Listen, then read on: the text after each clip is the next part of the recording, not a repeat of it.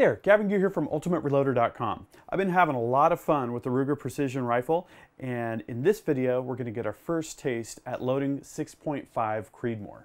We're going to build on the work that we did getting the Hornady Lock-N-Load AP press set up, and the work that we did in the last video, which was to get acquainted with the Ruger Precision Rifle a little bit, measuring the 2 lands distance for our bullet seating. We did some brass prep. Basically, all we need to do before we start progressive loading is load up all of our components, validate our setup, fine-tune everything, and then I'm going to load a small batch. Of course, then I'll shoot it. We'll see how that batch does, and then refine our formula accordingly.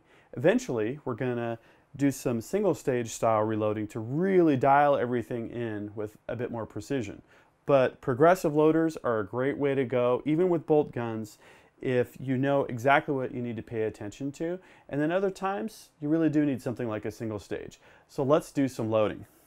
The first thing we're going to do is get our primers correctly oriented so that we can pick them up with the pickup tube. Now I'm using CCI BR2s here, and you can see here that they do not have a uniform orientation. I'm going to use a Lee primer flip tray here. It's the kind that you'd get with a kit like the Lee Loadmaster Progressive Press. I'm just going to shake these until they're all facing the same way.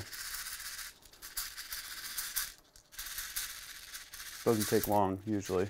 You might get a stray primer here and there that falls off the tray. Okay, let those all get to one side, and then we just cover them, flip them over.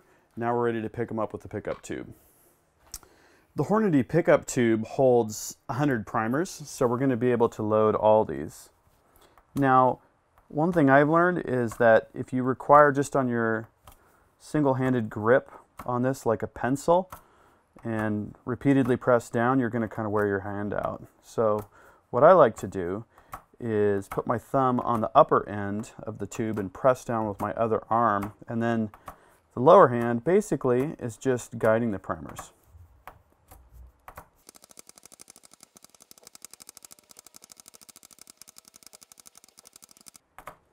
Okay, last few primers done. Now we need to drop the primers into the primer drop tube. So what I'm going to do is take my weighted rod. I'm going to poke the primer that's in the pickup fingers here. I'm going to leave the rod up here. It's a little difficult with my low ceiling. We're going to carefully pull the pin. I'm going to get this lined up just so, and our rod is going to drop through, confirming that our primers are correctly loaded.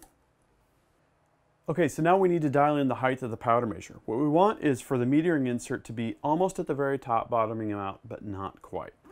So what we're going to do is put a piece of brass into the press in the station just ahead of where the powder measure is. We're going to check. It looks like we're not quite there. We can lower the ram a little bit. Take the powder measure, spin it a couple times. See where we're at now. Oh, perfect. All right. So that's going to be a good height for the powder measure. Now we can dial in our charge. Okay, so I've already cleaned out the internals of the powder measure. That means that we can fill it so that we can dial in that powder charge. We're using Hodgdon 4350, H4350 to be exact, which is a truly exemplary powder for 6.5 Creedmoor. Whoop, a little bit of spillage there, better slow down. Never a good idea to be in a hurry when you're loading. I like the clear hopper, makes it very easy to see the powder and even identify it. We'll leave the cap off because we're going to be dumping powder back in as we dispense loads that we're testing. Okay, so I did make one more adjustment. I took the 30 cal drop funnel and swapped that out for a 22 cal drop funnel. Turns out the 6.5 millimeter neck is small enough that it's going to slip up inside for the Hornady drop funnel there. So not a problem. We just got to wait a little bit longer at the top of the stroke for the powder to fall through a smaller hole. To do our charge work up here, we're going to zero out the scale on this case, which has a primer. We don't want the powder to leak out. And we're going to go ahead and dispense a load.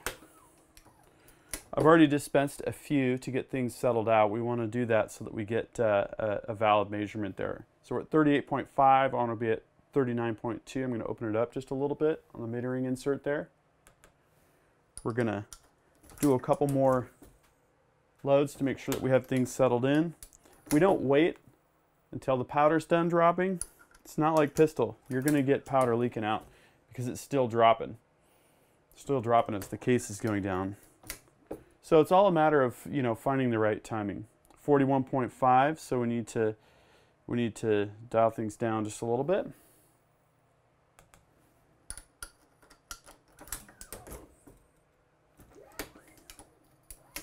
Couple loads here. Since we have a baffle, we're going to get pretty consistent charges from a full powder measure to an empty powder measure, which is great. 40.3, we're going to dial that out now a little bit more. Need to be about a grain less. It's also a good idea while you're loading to validate your powder charge every 100 cartridges or so that you've loaded. 39.1. All right, so we're within 0.1 grain. I'm going to test one more to see where we're at here.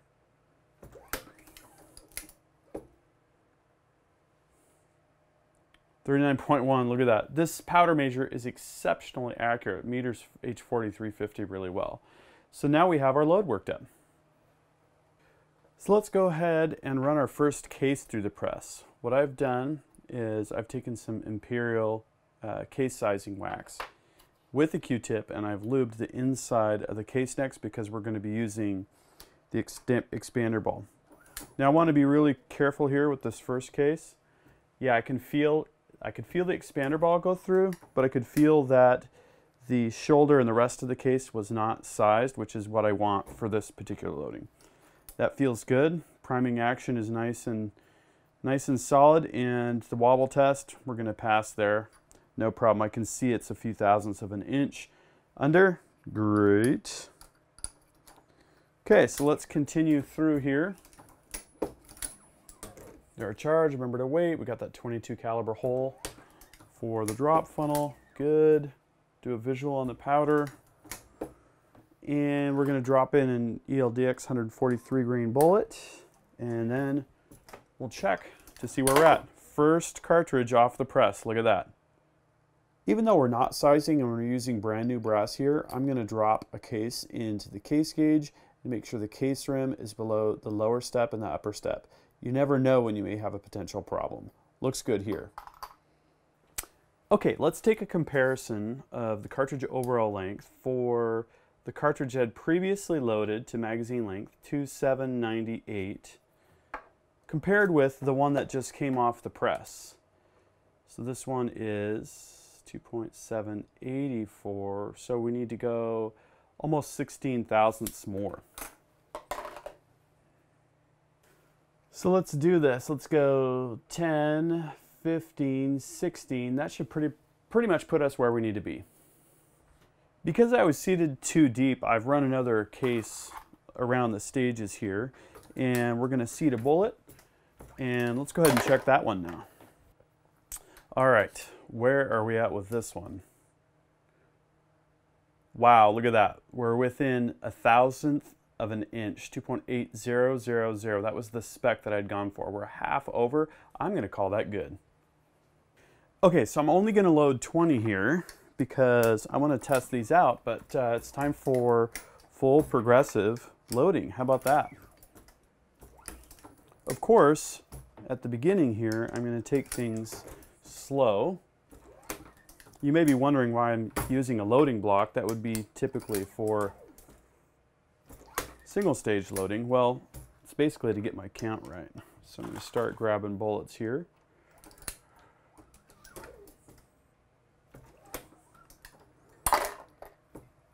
So each stroke of the press, we're going to insert brass in station number 1. Between station number 4 and 5, we're going to tip a bullet. Notice we're going to tip it straight into that collar there. Weight at the top. I've learned that lesson a few times, and we're good. So we're going to grab another case, grab another bullet. This is going to go really fast compared to a single stage. Okay. Now, I will speed things up once I get into the rhythm here, but I'm erring on the side of waiting a little bit too long at the top here because I had some powder spillage while I was experimenting with this setup. It's all about the rhythm, right? Okay.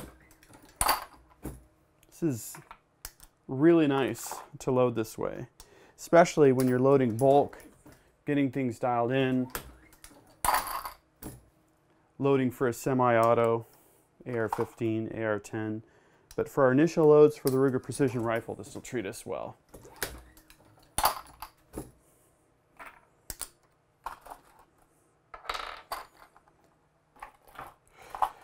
All right, so let's go ahead and run the press down.